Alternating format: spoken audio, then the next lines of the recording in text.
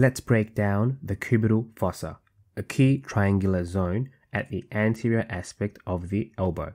Now, starting with boundaries. It's shaped like a triangle.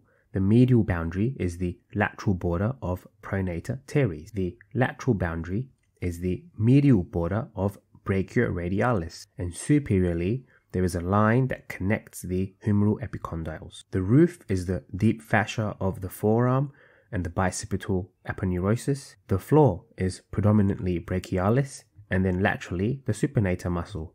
The key contents from lateral to medial, remember tan, biceps brachii tendon laterally, the brachial artery in between, and then most medially the median nerve.